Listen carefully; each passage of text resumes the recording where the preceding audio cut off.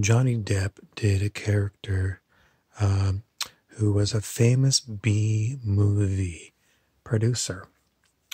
And the character's name was Ed Wood, who was a real guy. And he made really low budget movies, and they were sort of the horror category. And somehow these movies got shown in movie theaters in like the 1950s. Ed Wood. And, well, if you've never seen the movie, you got to go see this movie. I'm not sure if you can get it.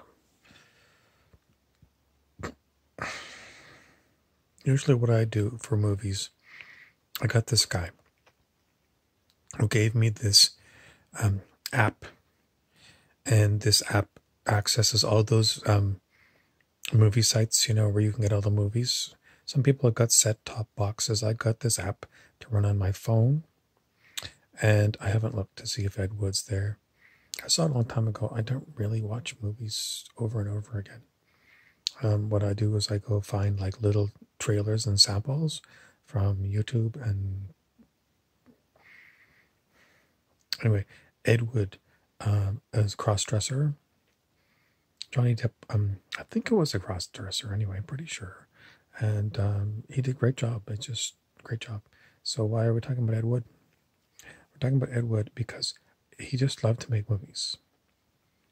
He loved to make movies, and he loved actors. And he just made up like run-of-the-mill scripts, and he just loved making them. What's that related to us? We just love making videos. We just love talking. We just love it. So Ed Wood is our hero. He encourages us to continue to make our art, you know, and the whole part about it being art is it's art. You know, some people say, you know, their YouTube channels are all about psychic readings or reviews or just dumb things or whatever. It's all art, and our art is unique. Ed Wood somehow managed to get his movies played in mainstream movie theaters. Ours don't. Sorry about that.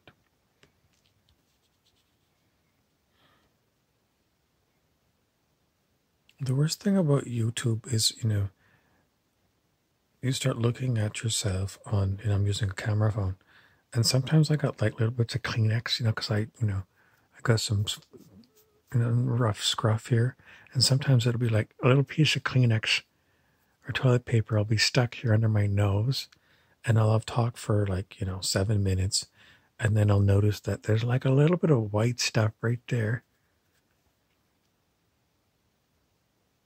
You know, and being a man, there's nothing worse than, you know, hair everywhere. And the worst thing for men is when they got little hairs that are coming out of their nose, you know, little hairs hanging out there. And then it's really bad, you know, with like the quarantine, you know, it's June 2020 and I haven't had a haircut since this quarantine began. And, you know, I had it pretty short, and it's still, you know, it's kind of sloppy looking, but it's still, you know, a lot of people wouldn't get their hair cut until it's well beyond what mine is. But it gets sort of like all like gross at the back. And then, you know, I don't know, you gotta, if you're a hairy person, you gotta have regular haircuts. And then if it's, you know, summertime and it's beach weather, then, you know, you got hair everywhere, and, you know, it takes you like a whole day to go and like trim off all your body hair, because otherwise you look like a big ape on the beach, and it's just terrible. Why is it that humans are hairy?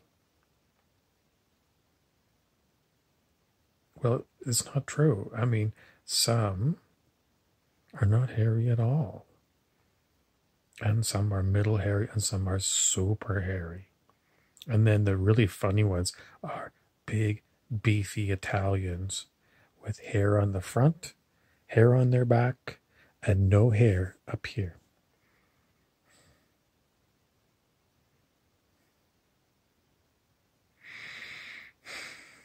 The bearded ladies that used to be in the circus. Harry Knuckles, Harry Balderas.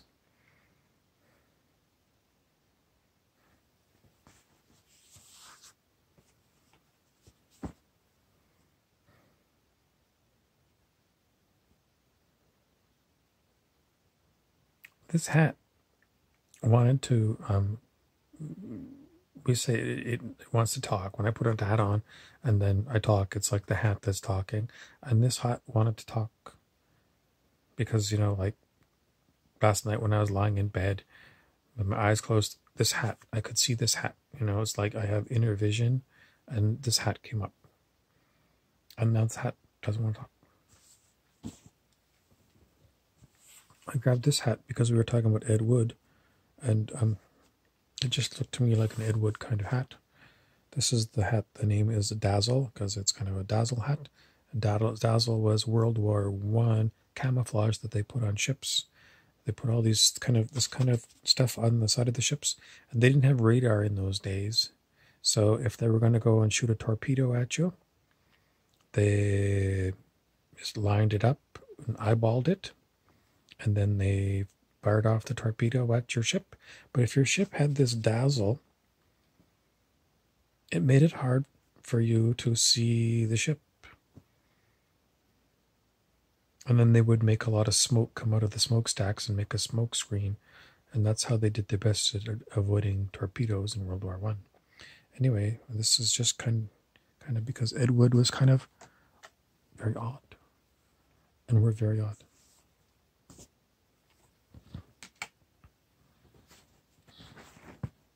This hat we hardly ever wear.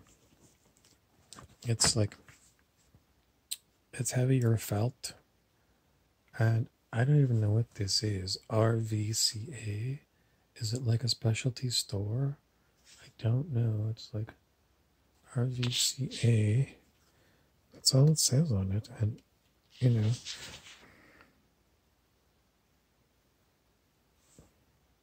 as usual, it's made in China. Anyway, it hardly comes out. And I've got another shirt that I haven't worn for a long time with a bunch of army tanks on it. And this just looks like a wintertime army hat. Or whatever. I used to know this guy named Dan. He talks like this, the way I'm talking right now. Last we knew he was in Montreal, Quebec. Dan has played World of Warcraft probably for the last 15 years, every day.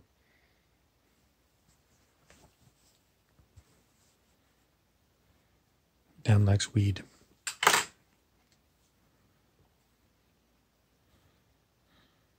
How much does Dan like weed? Well, in the olden days, when we used to live in Vancouver, Dan would call me up and he'd say, Bob, whatever, he'd just tell me, and I just knew what it was. And it was basically, it was time to go on a mission. So I go get him, and he always knew the guy. It wasn't always the same guy, but he always knew. And Vancouver is a huge city, and I never knew where we were going to go. He just like, go that way, go that way, go that way, and we'd end up in lots of the suburbs. And I don't know how he knew all these guys, but he would always find some guy, and then he would get his best bud, El Primo.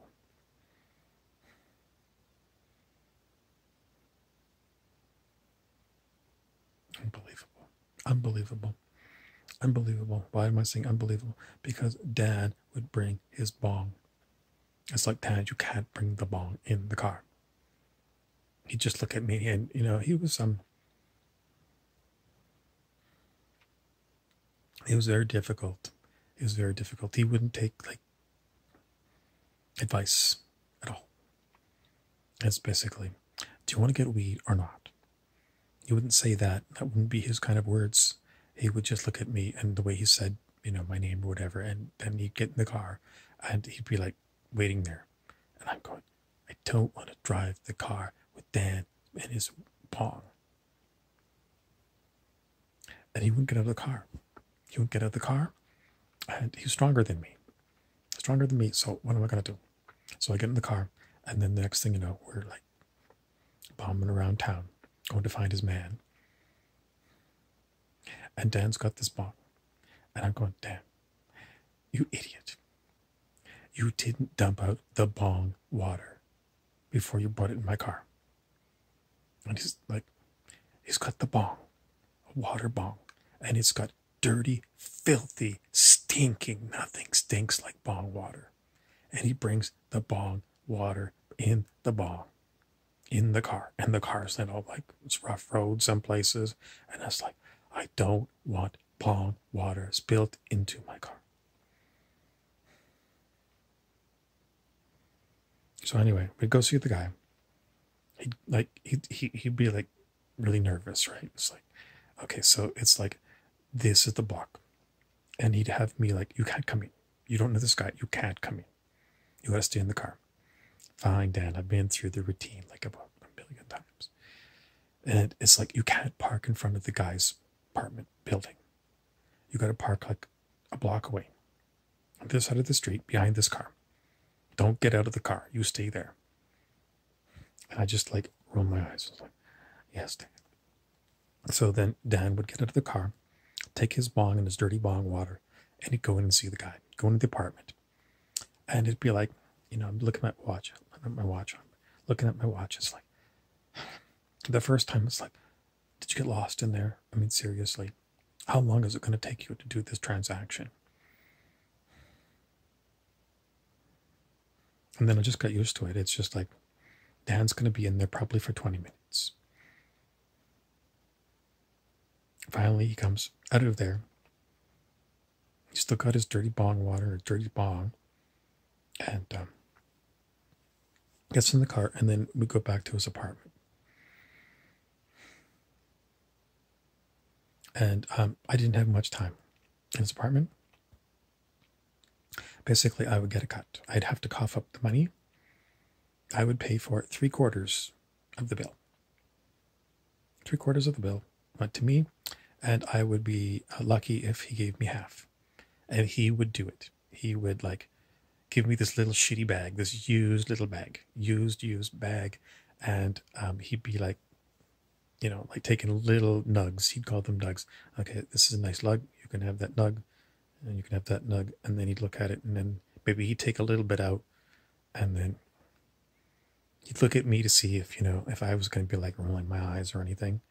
And sometimes I would say, Dan, I paid for 3/4 of that bag, and you gave me like 1/4 of the bag. And he'd go, yeah, he'd smile. He'd got this smile. He's got these smiley teeth. And he's like, yeah, Bob, okay, well, and then, he'd even it out more or less. And then his computer, it would catch his eye. It's like his computer was always on. And he'd like look at the computer and he'd go, what did he say to me?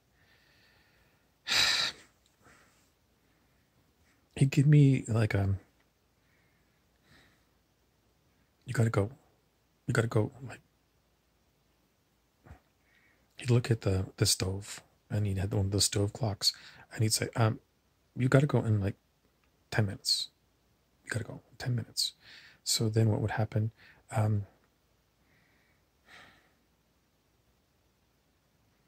He'd go sit down and he'd start playing Warcraft.